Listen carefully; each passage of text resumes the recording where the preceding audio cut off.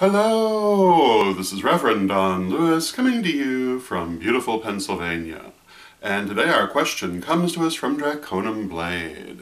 And DrakonumBlade asks whether it is common for one's guides to use a physical item to create a link with one, something that one is passionate about, such as DrakonumBlade's deck of Yu-Gi-Oh cards. And DrakonumBlade tells us that it is easier for him to communicate with his guides when holding this deck of cards.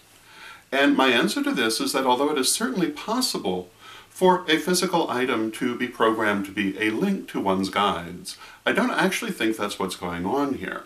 What I would suggest is that, having worked with these cards probably for many years, they put you into a relaxed state of mind.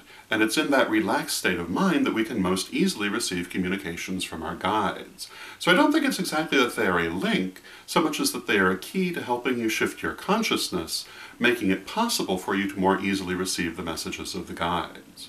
Now, that being the case, and having gone on for some time, it may have become a link in itself, but it's actually the shift of consciousness that's making the communication possible.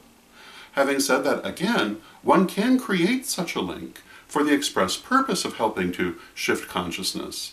But in this case, I think this has simply happened naturally. Is this what's going on? I would say most likely. But again, it's the shifting consciousness, which is coming because you relax with the cards, which is actually making that communication easier. So I hope that answers your question and gives you something to think about, and until next time, may you blessed be.